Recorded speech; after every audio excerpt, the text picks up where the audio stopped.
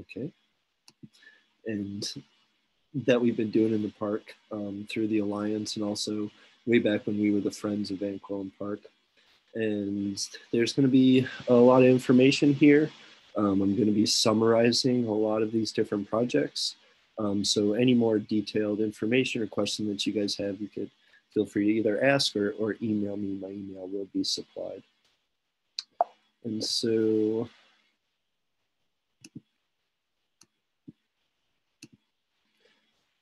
just starting off, I'd like to acknowledge we do get funding from a lot of different resources. So we'd like to just start off by acknowledging the DEC through the Environmental Justice Community Impact Grant program. There's also the Invasive Species Grant program that we've benefited from greatly.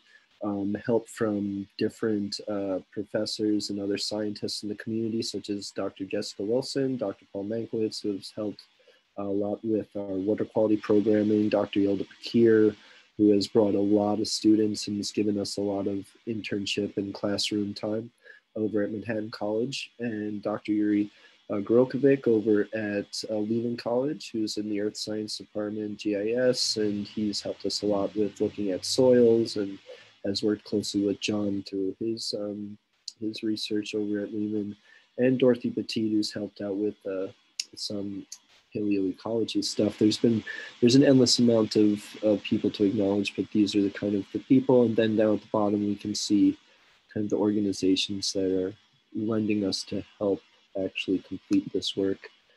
So there'll be a couple of different topics that we'll run through. First, we'll go through our water quality program. We'll be talking a little bit about chemistry and the dynamics of the chemistry.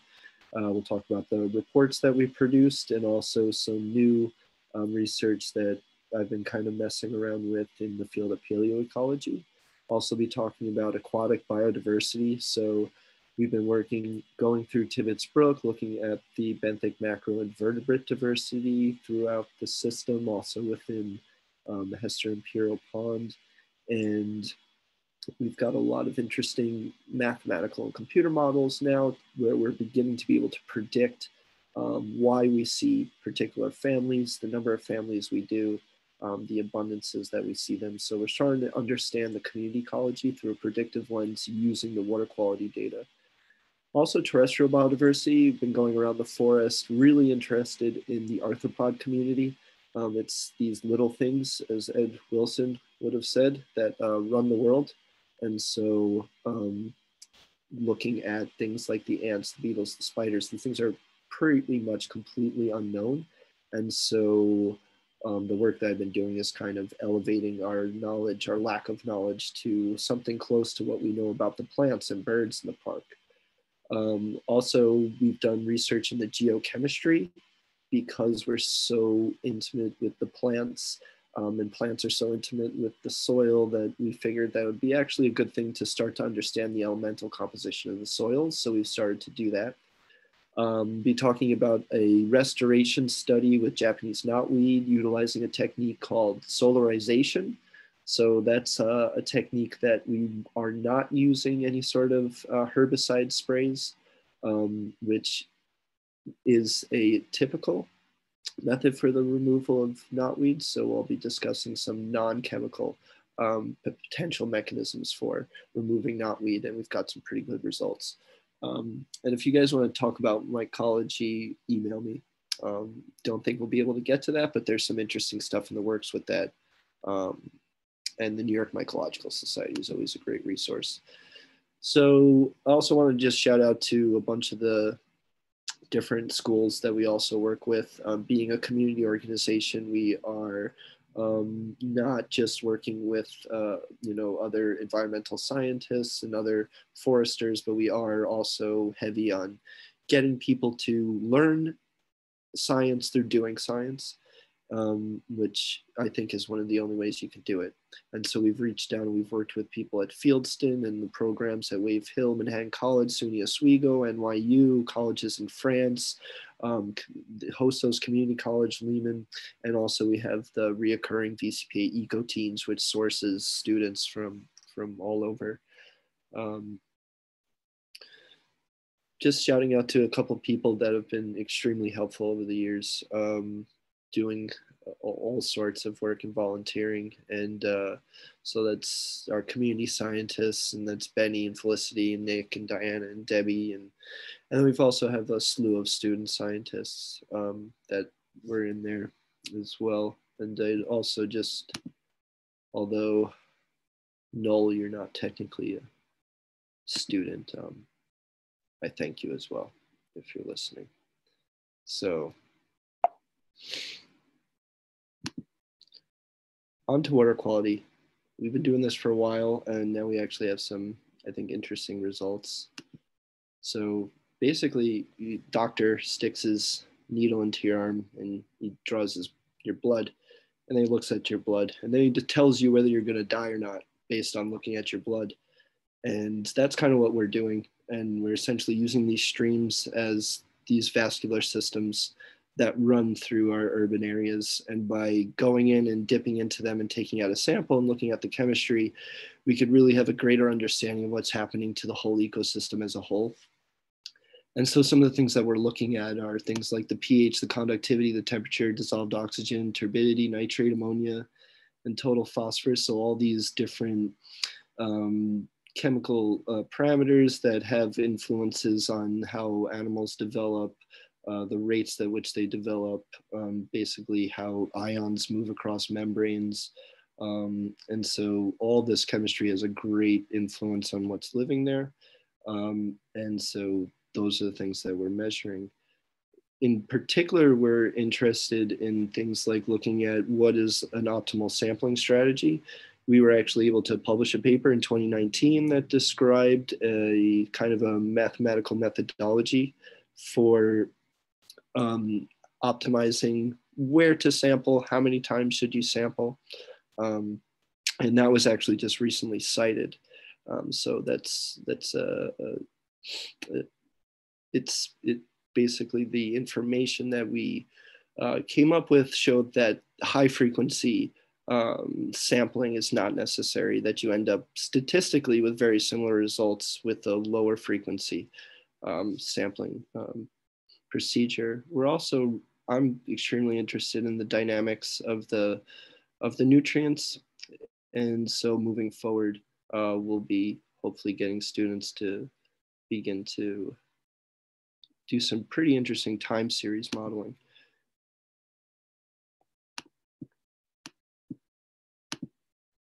So we have our 9 locations. The picture on the left is the sample locations. The yellow line shows the watershed boundary. So basically you can think of all rain that's happening within that area is going to go into Tibbetts Brook and Hesser Imperial Pond Lake there.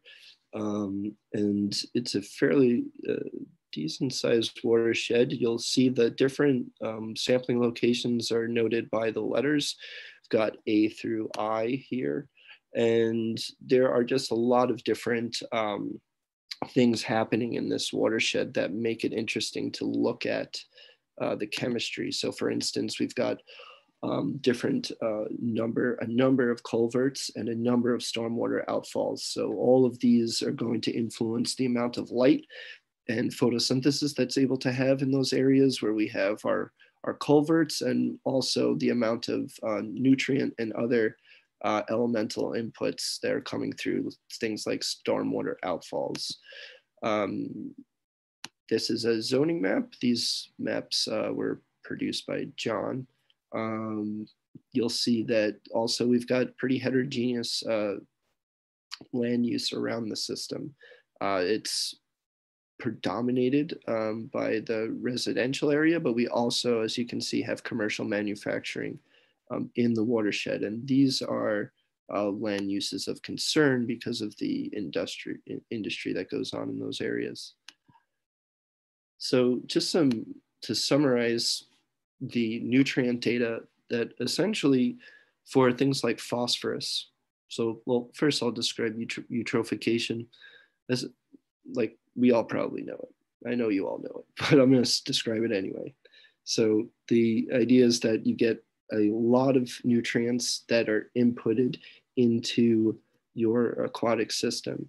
Now that causes a great increase in the amount of plant matter that ends up developing in there.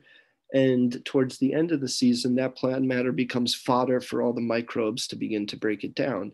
And because microbes are aerobically respirating for some of their time, they are, by decomposing that plant material, they're dropping oxygen levels down. And once you drop oxygen levels down to a certain point, you see some pretty big phase changes in your ecosystem.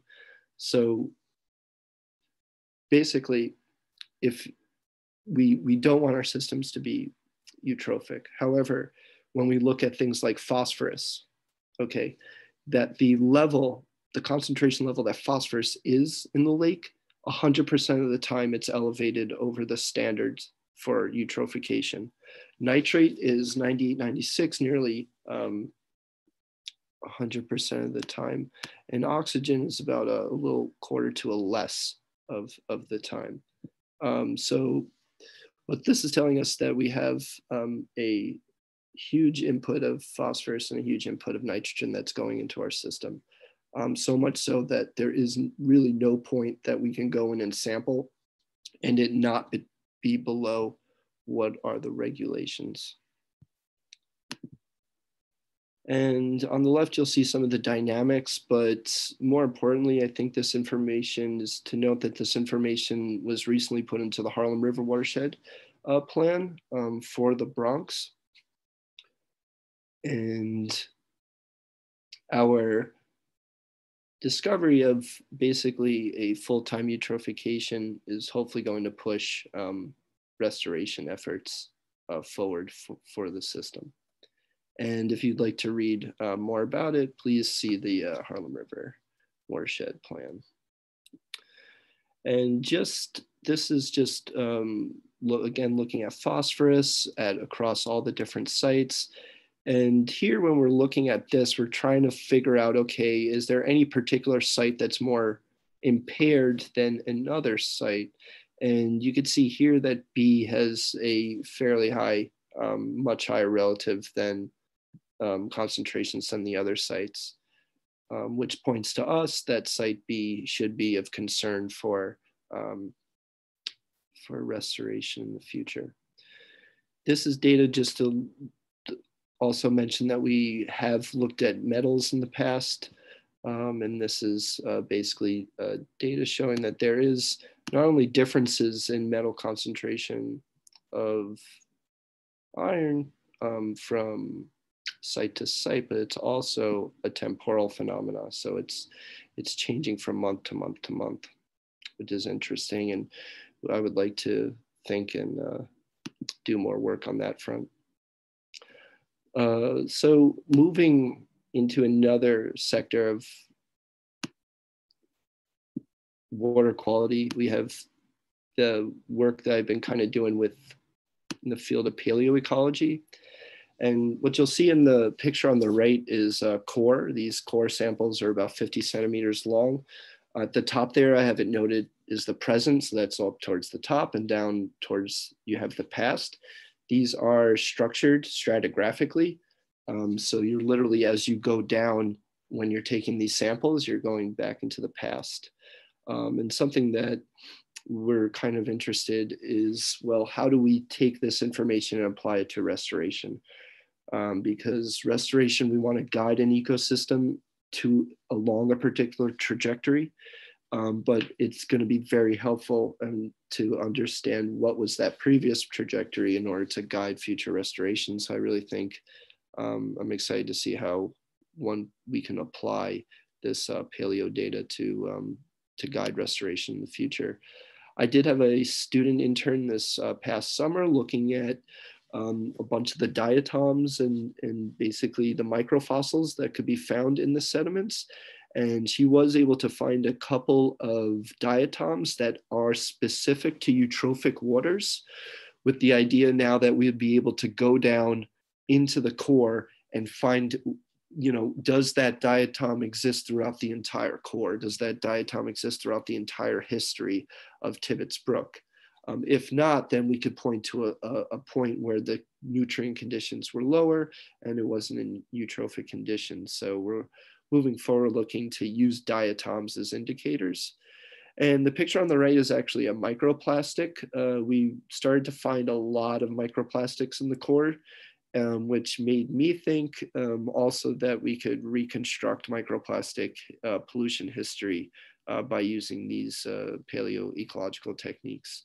And I would love to have somebody take that on. Again, this is what some of the cores look like.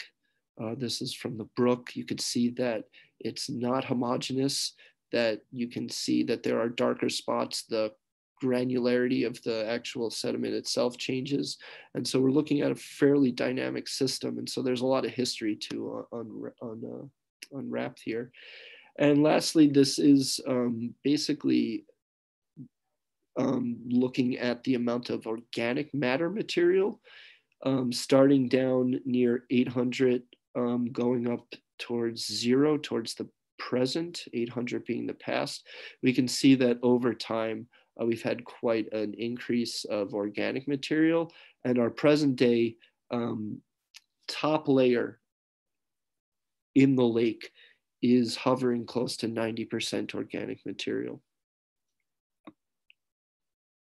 And so this type of information would be useful for dredging and restoring the sediments in the future.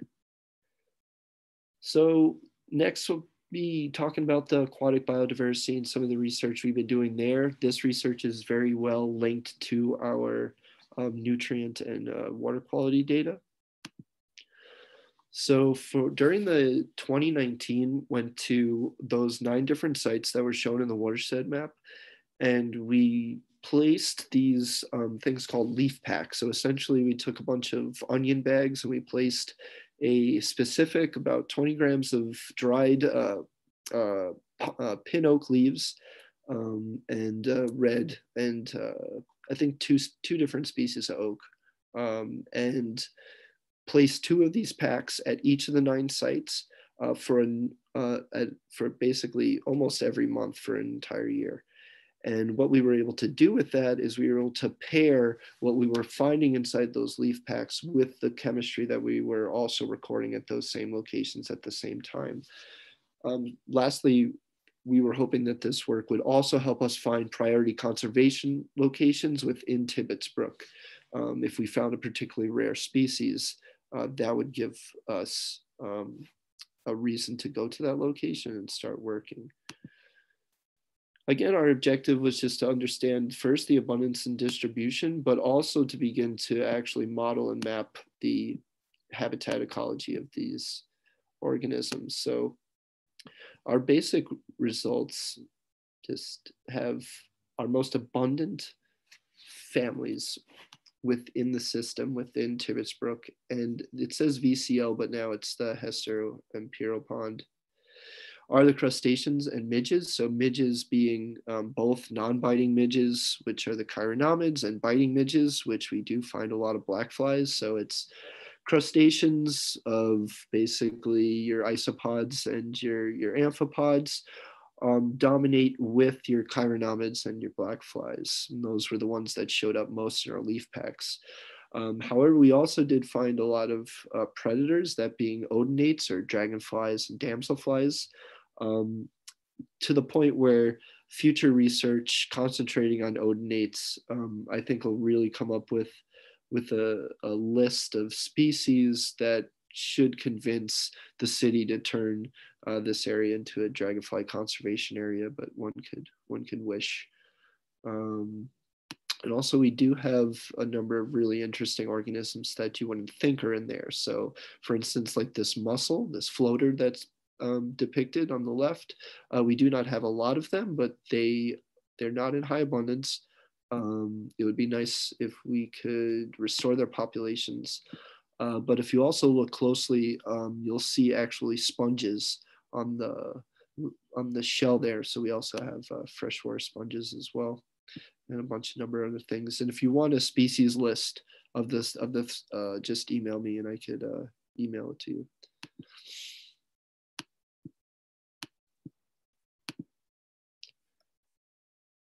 So looking at the 9 different sites and looking at the abundance across the sites, the question that you first want to ask is abundance the same across all sites? And just by looking at this bar graph right here, we can see that that's not the case.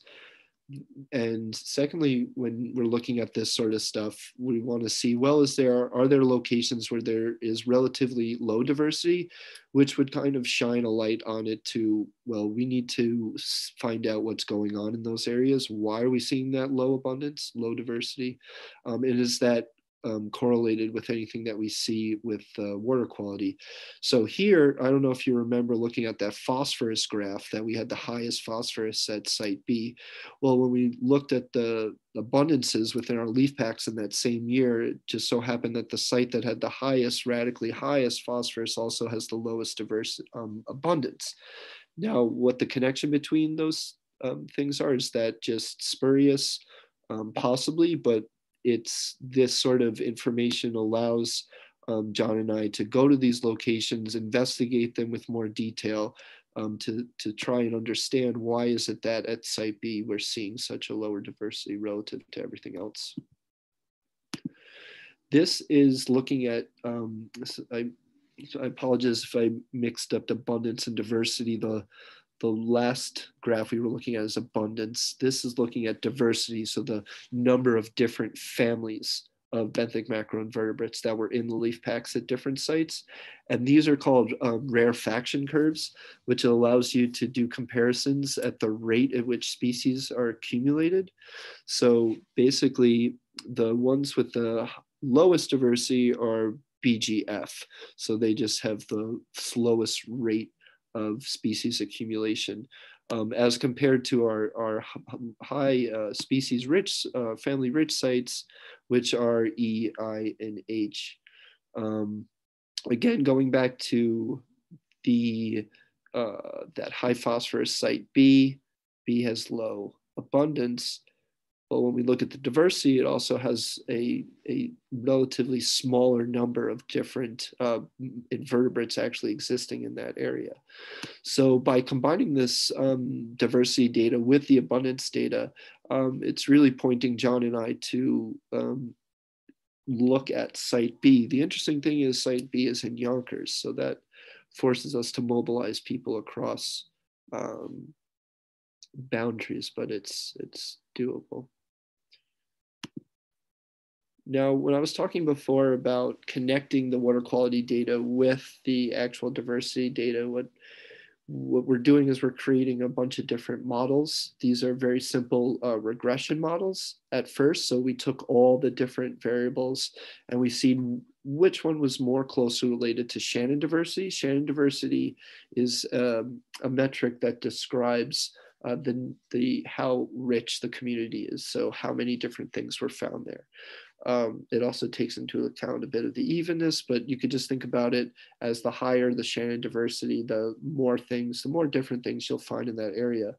And out of all the different parameters that we had, our mean temperature in our system actually had a fairly good, there's one outlier standing across, but in terms of the R squared value and how close these points are to that trend line, this is a fairly predictive model that we have here. Something to see going forward in the future. Does this hold true year to year to year? But essentially, if you give us the temperature, we could pretty accurately tell you how many different families of invertebrates, at least for the year 2019, in the system. And looking at the different actual types of invertebrates, I mentioned a couple before, but one of the crustaceans that I'm kind of interested in the groups of crustaceans are these crayfish. We have confirmed 2 different species. However, our rusty-cheeked crayfish is based on just the abundances we've been finding it, is likely going to be extirpated. So moving forward, thinking about ways of how to figure out what its habitat's needs are, and is there anything we can do to create more habitat to reduce its capacity. The White River crayfish, which is the much larger one, is just a more behaviorally dominant species. And what I've seen from keeping them together in captivity, the submissiveness of the rusty doesn't allow it to be as competitively strong as the White River crayfish. And then just starting to think about basically the biology of these things. So going from thinking about the community scale, an assemblage of different species, to really looking at one species and trying to understand its biology a little more. I ran experiments with a student, Stephanie Roberts, and Dr. Michael Judge over at Manhattan College, where we were able to show that crayfish that were developed on white sand as compared to black sand ended up with two different colors. So you can see the one on the left, on the top left, that was raised on black sand, same species, same age, and then the one on the right, which is a lot lighter colored. So these crayfish are capable of changing their colors through their lifetime to match their backgrounds. Looking up in the literature, there was like one paper, I think in the early 1900s, that kind of poked at this, that this may be the case, but I'm pretty sure this is the first time anyone shows this species is capable of actually having this sort of plasticity in their coloration, which is really cool. And some other just other experiment that we did was back to the mussels, as we were interested in, because there's just so much work and talk about the benefits of oysters in the harbor, that we're equally interested in the benefits of mussels in freshwater systems. And we were able to show through laboratory experiments that the mussels, just a single mussel, was capable of statistically significantly reducing the amount of turbidity over time as compared to a controls.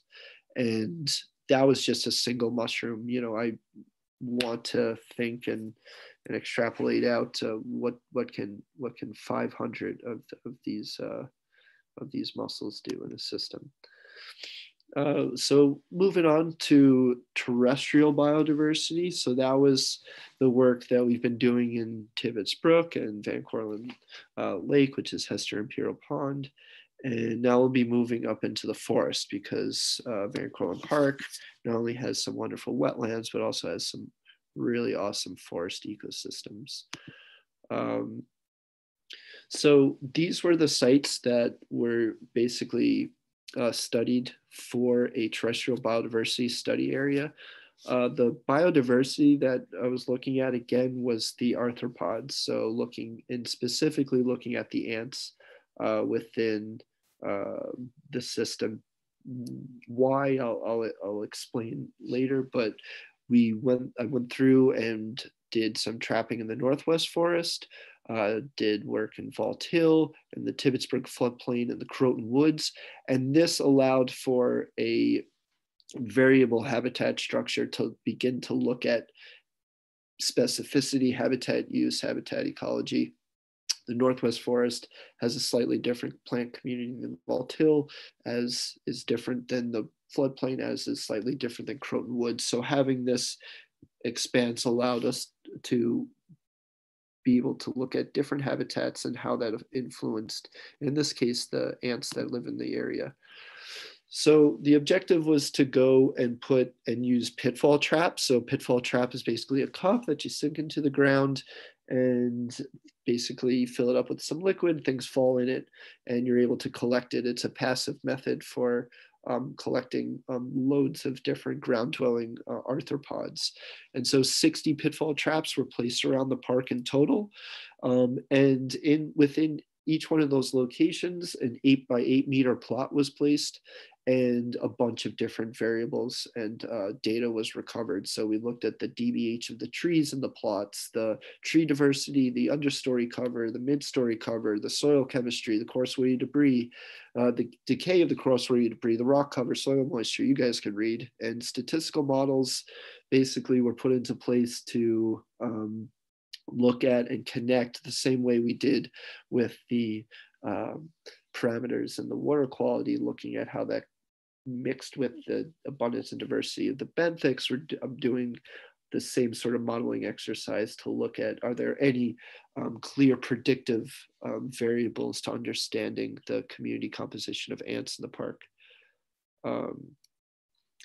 Also, I just want to, I guess, also mention that it's ants. Why ants? Well, they have an amazing array of ecological services. I mean, we're talking about deadwood decomposition, and they're generating our soils in the absence of Asian jumping worms and other things. We're really looking and benefiting from ants, you know, creating, aerating, and developing our soils.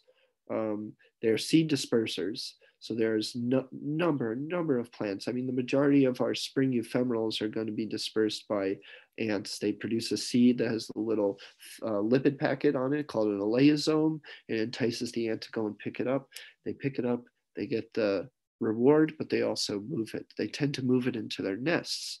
Ant nests tend to have slightly higher nitrogen. So there's this interesting, seed dispersal role that they're playing in our forest. And they're also scavengers.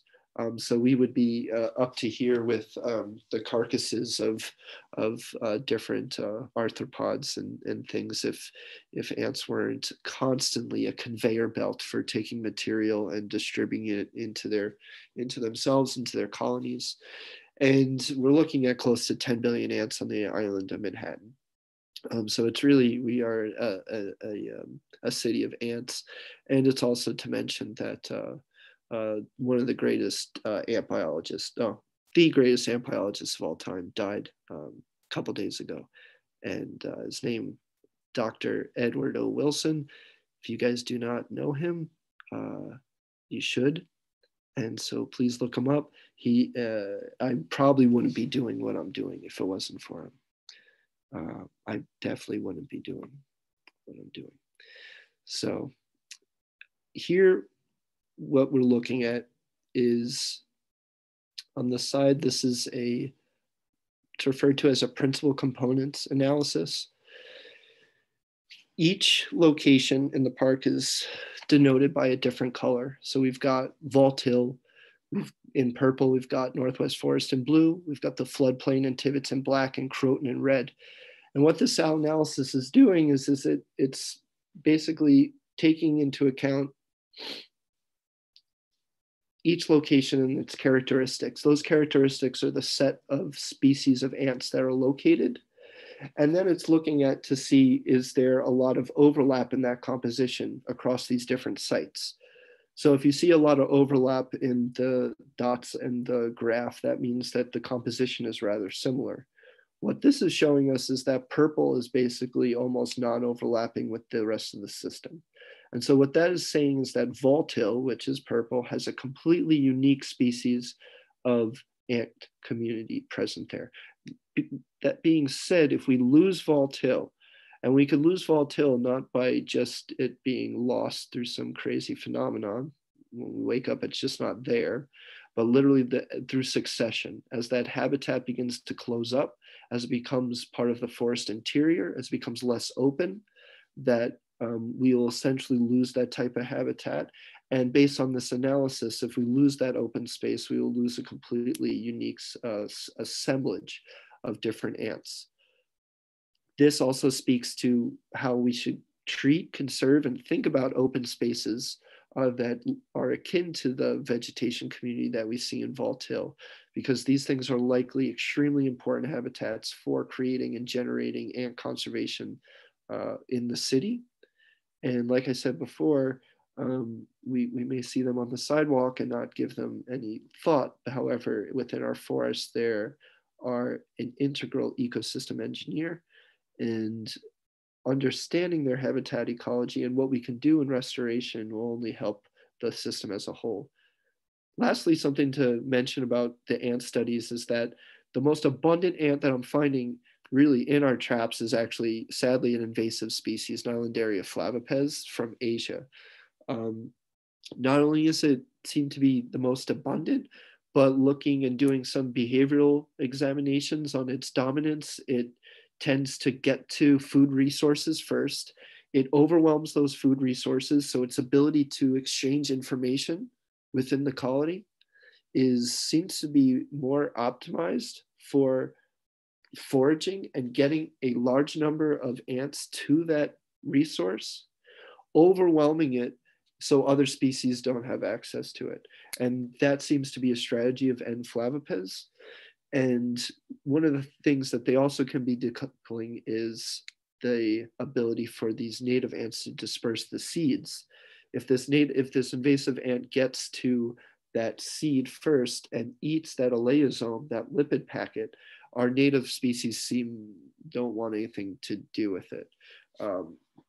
So moving forward, I think I would love to get an Nylandaria flavipes in the minds of the parks workers, of the parks department, so they understand that there is a forest pest that is an ant that is likely in every single park in New York City, but no one knows about it. Looking at the modeling and the habitat ecology of the ants in the system, I was interested to see basically how they were responding to the vegetation community. And so what I did is I created this complexity score.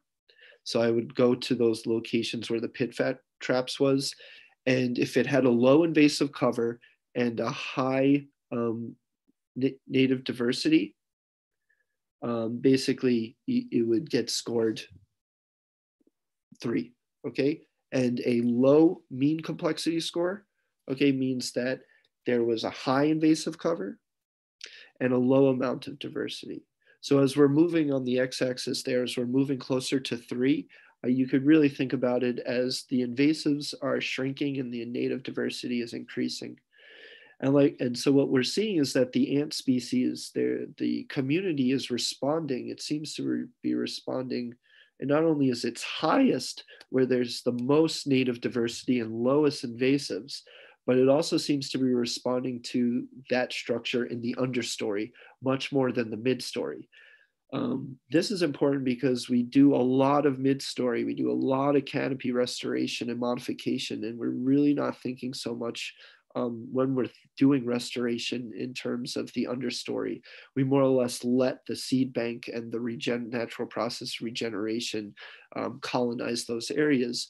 But with this information, and also knowing that there is this intimate relationship between seed dispersal and plant communities and the understory, that moving forward, we should think about how we can better restore and modify our understory systems in our parks, not only our mid-story and canopy, just because of this information is basically the ants are responding very, very strongly to that structure in the understory. And in particular, our removal of invasive species and our increase of natives in the understory is increasing ant species richness in the park. So we may not see our results in the fauna, but the ants are really showing us that our work is actually benefiting the diversity in the system. And we're looking to basically integrate this into a much larger framework that the city has. It's the integration into the natural areas conservancy's rapid site assessment protocol. This is a protocol essentially that's a before and after assessment. Go in before to a site that is completely infested with vines, figure out what species of plants are there. Go in after the restoration, all the removal is done, and this is a way to actually gauge success.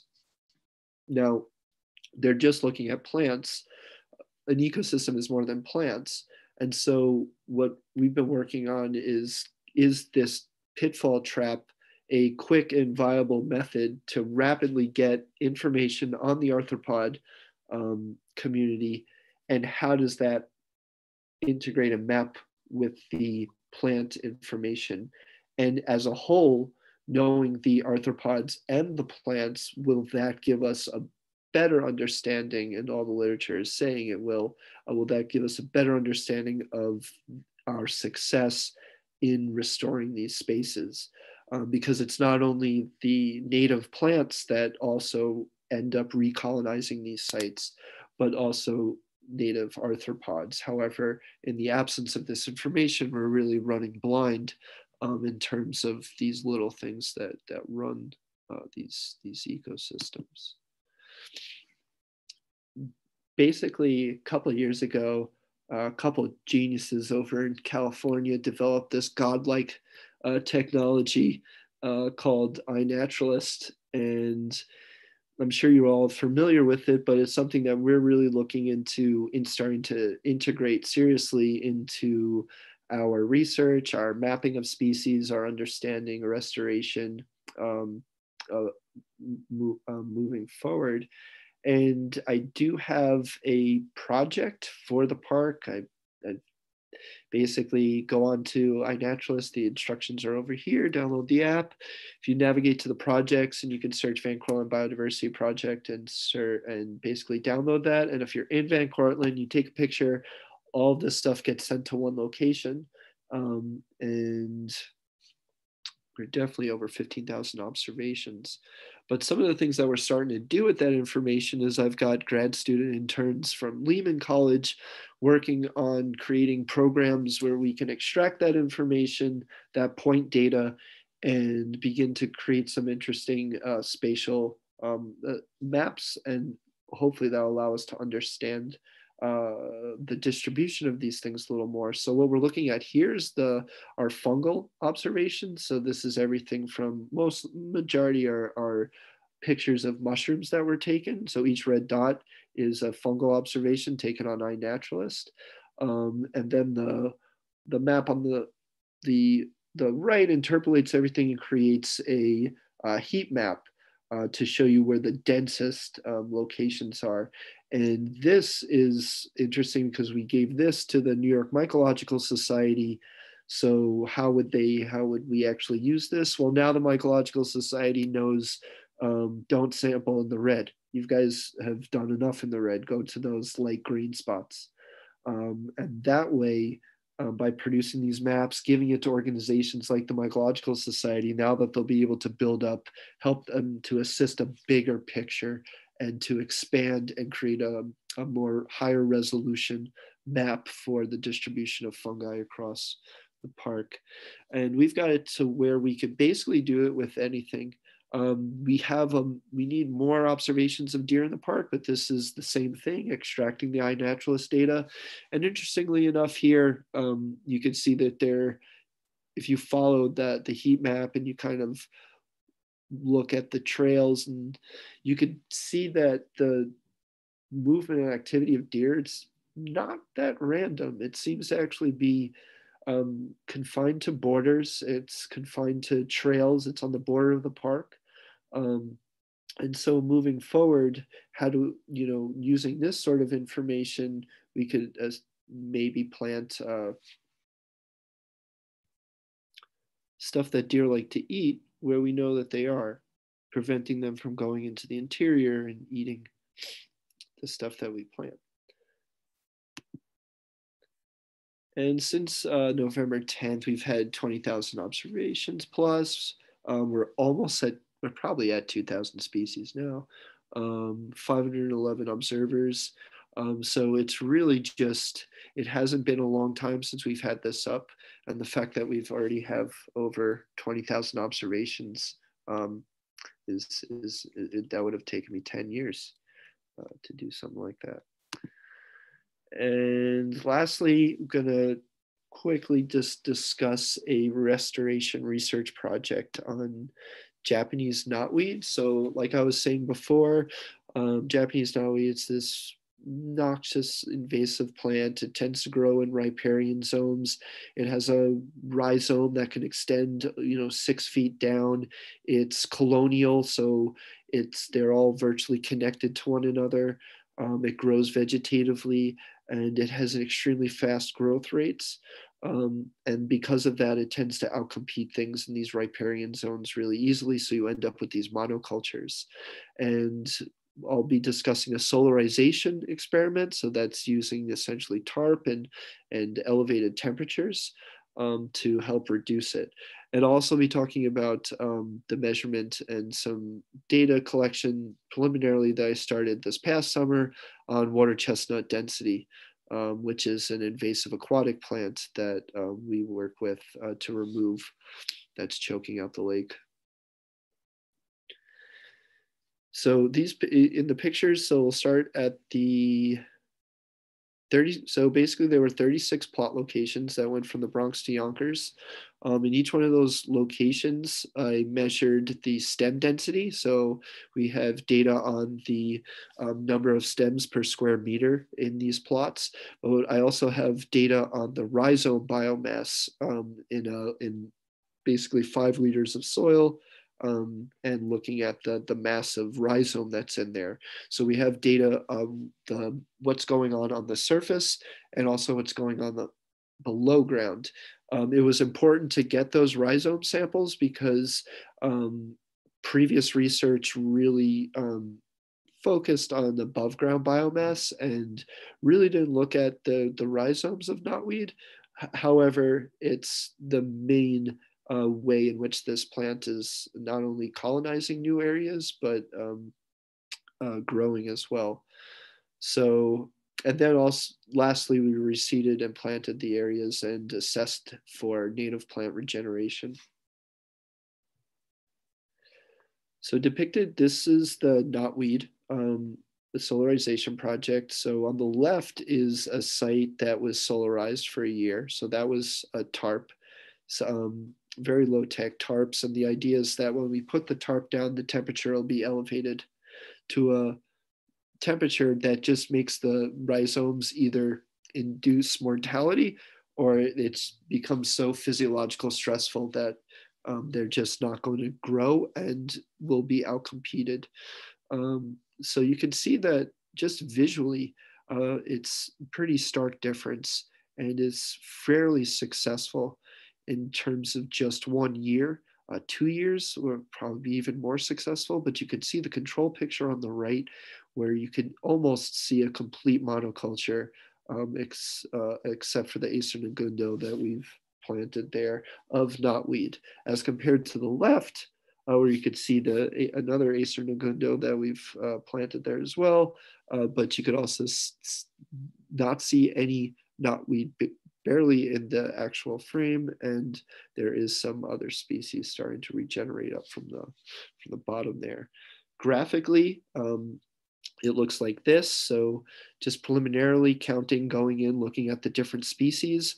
When looking at the number of plant species in the control versus the solarized had a considerably, a statistically higher number of plants species, which is pointing to the direction that 1 year's worth of solarization does have an consistent ability to knock down knotweed, but also create the conditions for native plant regeneration, to the point where we're looking at, we've got around maybe like 3 to 4 plants in our control sites. Meanwhile, we're getting, 8, 10 in our solarized locations.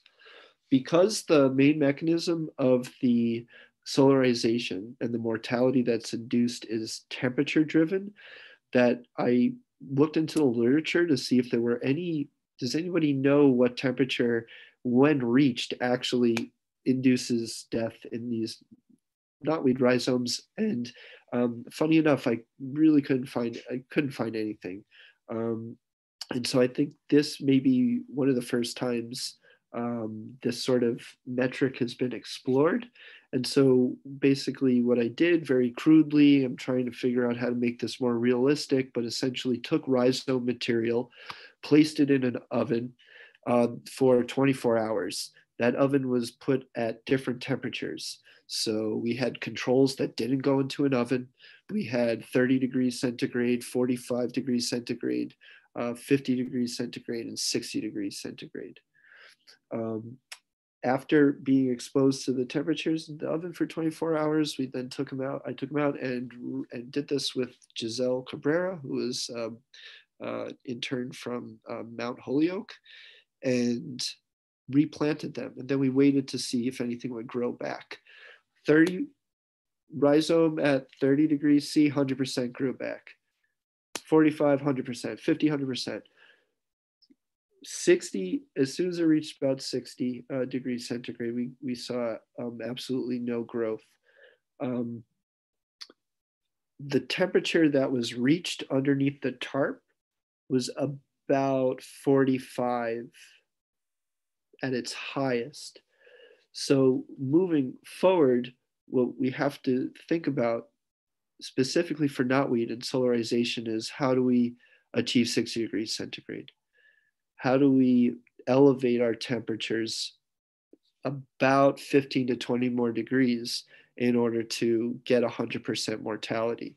Albeit 45 degrees does allow for regeneration of natives and the knocking back of knotweed.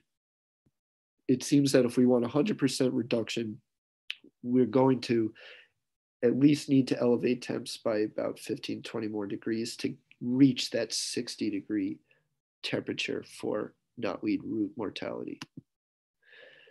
Anecdotally, as soon as the first year we did this, as soon as we removed the knotweed, a big female snapping turtle came in, laid her eggs right at the site, was looking at it. I was like, oh, that's kind of interesting.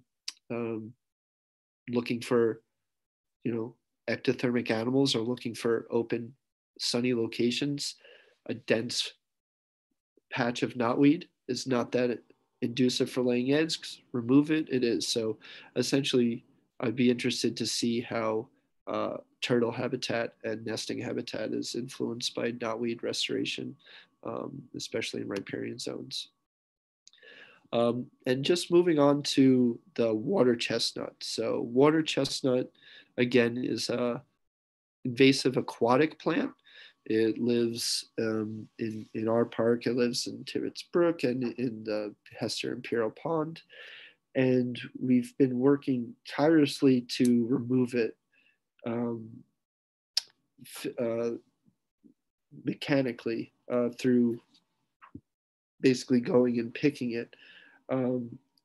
But we really had little to no information on what its ecology was in the system. So this past summer started to collect data, and what we found is a lot of interesting information. Like, for instance, that the density of the rosettes. So the rosette is the composite of all the leaflets that composes a single water chestnut. That their density is fairly closely related to the water depth of the system. And so moving forward, thinking about not only just hand removal and pulling, but there's also modifications that could be done to the actual habitat itself in order to reduce the density. So for example, a very shallow urban lake is going to have a higher density of rosettes. How can we reduce that shallowness? Well, through dredging, in a sense. And so what this is suggesting to me is that if we really want to manage the chestnut in the system, that we not only have to do pulling, but we have to couple that with habitat modifications, primarily through dredging to increase water depth. We tend to think about organisms as basically these passive things that are responding to conditions in the environment. But organisms are also actively altering and changing and modifying those very conditions in their environment.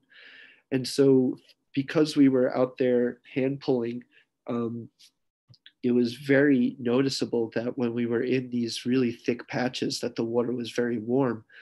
We would be on the canoes, we would be slightly outside the patches. It was a lot cooler. And so I was wondering if this was actually a statistically significant difference in temperature. And it turns out it was that the temperature is far more elevated, a lot higher underneath the patches of Trapinid than in the open water. So we also know that temperature has a large predictive capacity with the benthic macroinvertebrates. So essentially, chestnut is having a large effect on the temperature. And not only will removing it have an influence on the plant community and things like the nutrients and the eutrophication, but it's also going to help buffer the urban heat island effect, because right now it's just exacerbating it. And so we're looking at a significant effect on lake temperature. Water temperature is intimately related to the dissolved oxygen in the system. Colder water is going to hold more oxygen.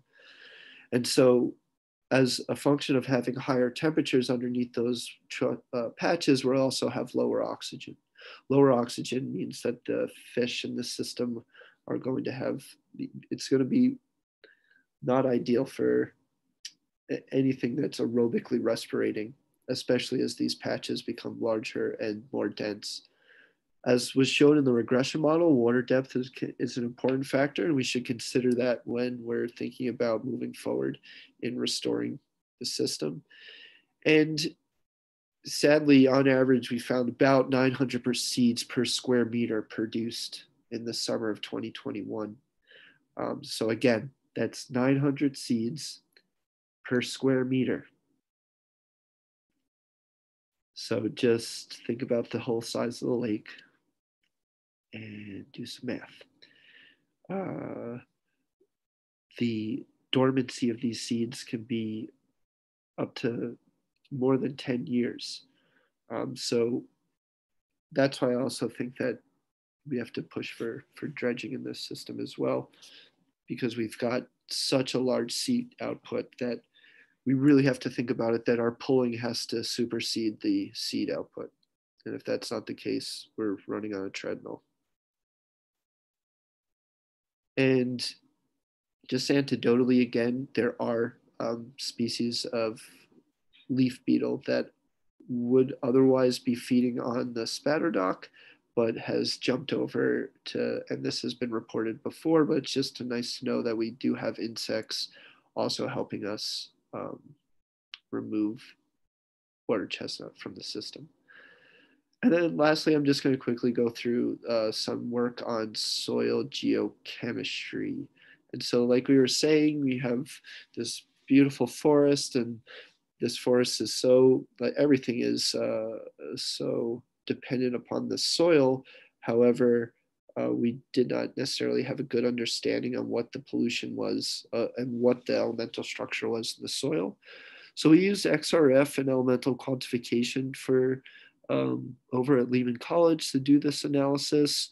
I sampled the soil at the 60 sites that we also took all the arthropod data, and I'm currently working on generating a bunch of predictive models for ant species richness as a function of the soil chemistry. So the graph on the left, it's a little confusing, but essentially we're just looking to see if anything is really correlated with one another. So in this case, if you find a lot of zinc, we also tend to find a lot of copper. So that was one really tight correlation. On the right here, we've got a table that looks at and uses enrichment factor. So essentially, we took measurements from the bedrock. We understood its concentration of about 15 elements. We took samples from the surface, and the difference between the bedrock composition and the surface would give us an estimate to how enriched certain materials were at the surface as compared to what we'd see actually in the bedrock. And what we were actually able to find is that out of all the elements that we measured, titanium has actually a moderate enrichment in the soil. What this suggests is that moving forward, we really should look at the influence of titanium in the soil on things like plant development, nectar production, and even pollination. So that means having a bunch of garden experiments, pots, having different concentrations of titanium and growing plants and seeing what the effect is. There's not a lot of information on it. This data provided here tells us that we are experiencing pollution from a titanium pollution. And so just the lack of research, more exploration should be done in this area to look at the impact of titanium. And then on a global scale, this table, bunch of different cities in the left here, got everything from Glasgow to places in China. And then we've got Van Cortlandt Park down at the bottom there. So when we did this global comparison, copper, Van Cortlandt Park registered number one, zinc registered number one, manganese number two. So although the titanium is enriched, and that should be something that we should be concerned about, on just a global comparative scale, that we tend to have a large influence from likely the highways, historical dumping, historical land use, and the roads that go through the system. We seem to be more polluted than places in Hong Kong, in Bangkok.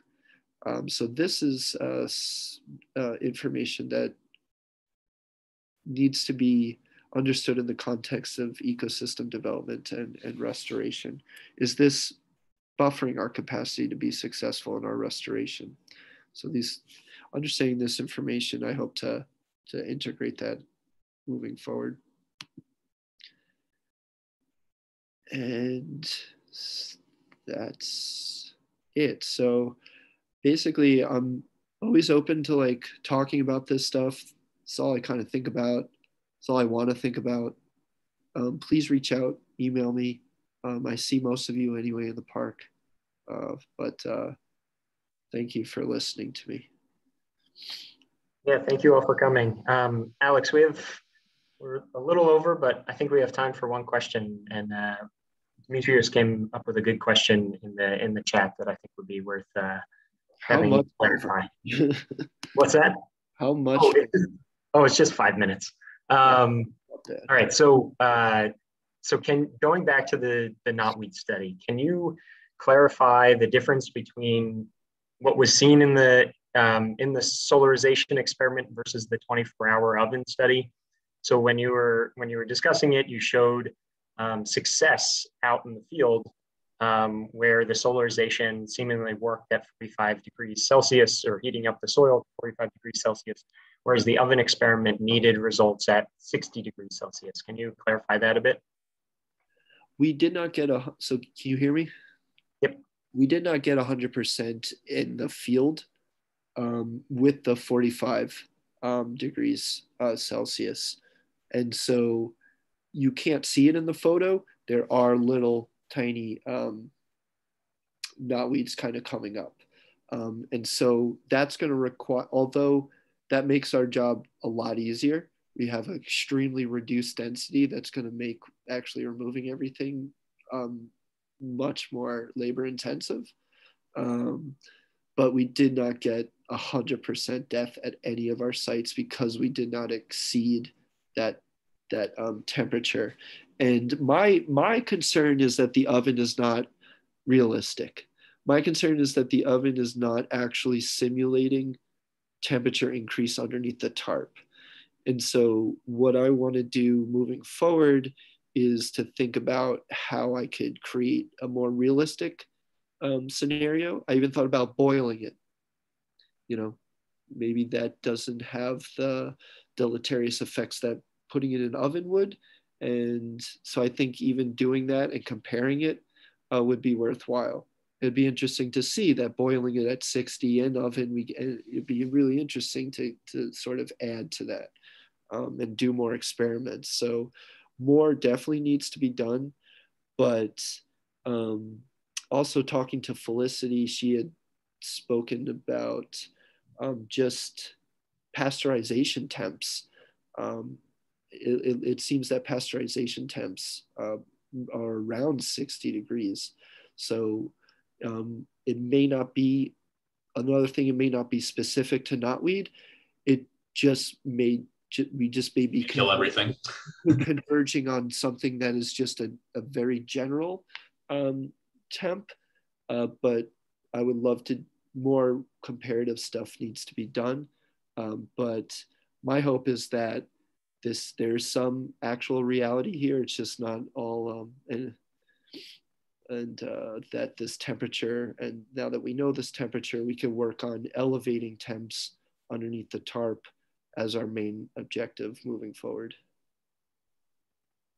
And then last thing, Alex, before we let you leave, is can you talk about jumping worms? What about them?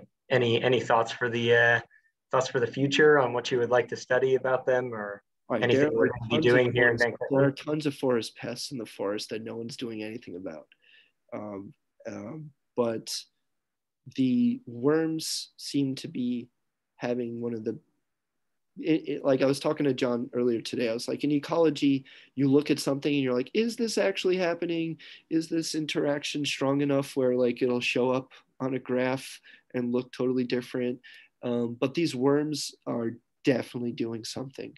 I don't want to necessarily speak in like the negative positive, but they are increasing erosion. They're increasing the amount of decomposition that's happening on the leaf litter. As a function of that, you're losing an insulation layer. That means that evaporation at the soil layer is increasing and we're likely drying our soils out quicker. That's going to have a large effect on the arthropods and the ability for seeds to actually respond. They're influencing the chemistry of it. So they're changing, and I believe they're creating slightly more alkaline conditions. They're increasing the release and movement of nitrogen through the system into our watersheds. So it's no longer necessarily a slow release of nitrogen. It's this really rapid, quick fertilization release. And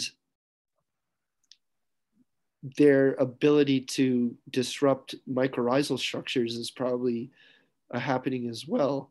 If they're going in and mechanically disturbing stuff in the soil and at the surface, but also through consumption, they're definitely messing with my